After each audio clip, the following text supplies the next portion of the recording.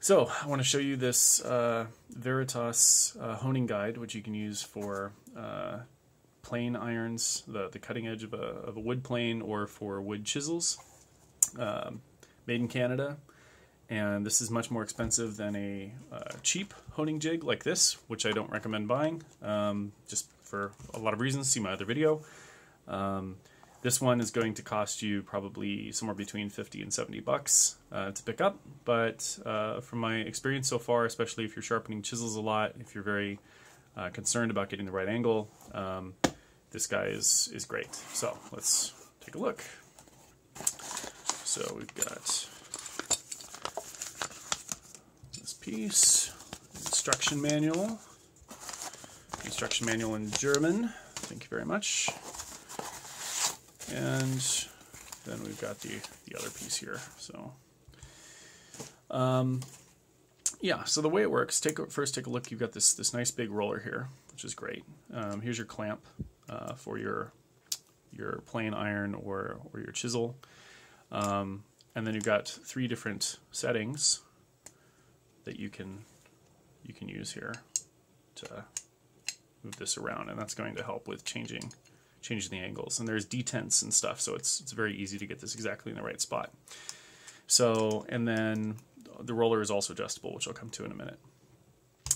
So the way that this guy works, so first of all, from a material standpoint, this looks like it's been cast, and then this piece is cast, this piece is machined.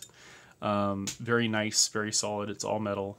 You need to maintain it, you need to oil the roller and things like that, but overall it feels like a very nice piece of equipment. So the way it works is, see, I've got a chisel here, 24mm chisel, and then I go ahead and I put this guide on here. And normally you would set, so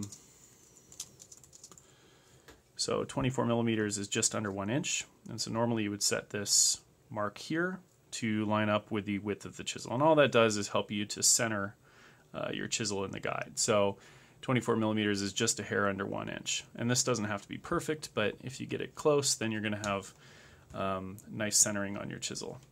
Next thing to notice is that you see we have these 3 colors here, 1, 2, and 3, red, yellow, and green.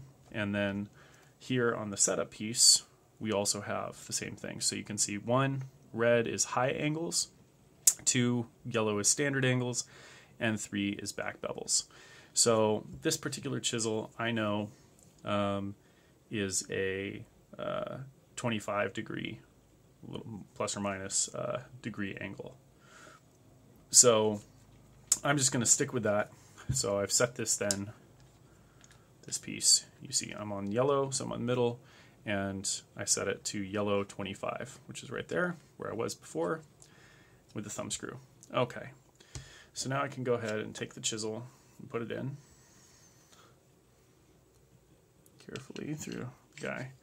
Now there's 2 pieces that to this guide. One is the fence here on this side, which you use in order to make sure that your chisel is straight, and the second one is a stop here, which is the thing we set to 25 degrees. So that ensures that we're the right distance from where the roller is in order to get a 25 degree angle on here. So now that we've got that in place, we go ahead and tighten this down evenly. You don't want to just crank it on one side.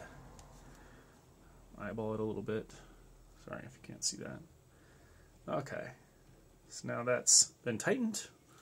It's nice against the fence, nice against the end. Now I can just loosen this adjustment piece and take it off. And now we're set up, I'll just set this aside. Now we're set up for a 25 degree angle.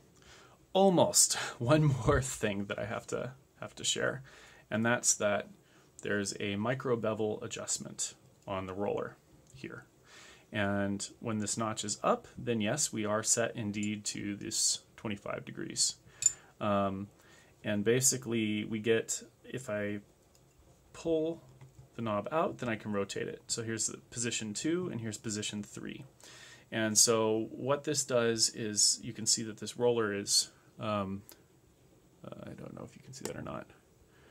the roller is offset. And so what that's doing is that's adding just a little bit of height when I turn this around. And so by adding a little bit of height here, then it's going to just slightly increase the angle. And so what that does is when you're done sharpening your bevel with it in the 12 o'clock position, then you can go ahead and put a little micro bevel on there. And this is just less or more micro bevel. So the micro bevel is just going to be a slightly steeper angle right at the edge of the chisel. And the reason that that's nice to have is that it makes it much faster to resharpen, because you don't have to sharpen the entire face here. You just sharpen just this leading edge, just a small piece. So that's very, very cool.